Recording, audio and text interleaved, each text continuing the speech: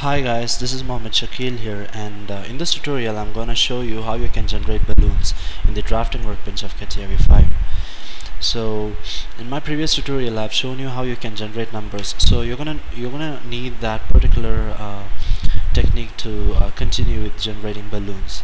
So the generating balloons tool is used to generate balloons that are attached to the drawing views of an assembly. The naming of the balloons depends on the sequence of parts in the bill of materials. To generate the balloons, what you need to do is you need to go to the insert, generation, and you have the balloon generation. So before that, you're going to make sure that your product file is open, as well as you're going to give this particular generate number option and click on the product. So you're gonna have this particular option here, keep and replace. This is there because you have already generated the number previously. So when you're doing it fresh, you make sure that you're doing this particular option.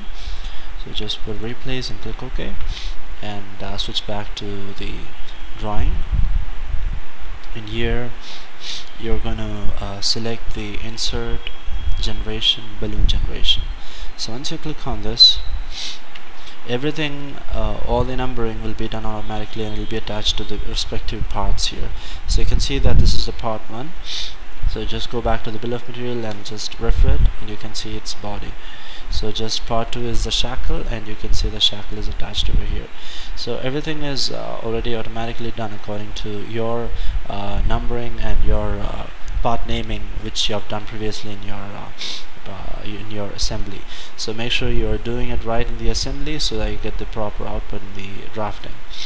So this is how you can work with the generating balloons option, and it's a pretty important option when you're working with the drafting workbench. So hope you enjoyed, and hope you followed my video. Any doubts, any clarifications, please comment just below my video and I'll be getting back to you as soon as possible. Thank you so much for watching.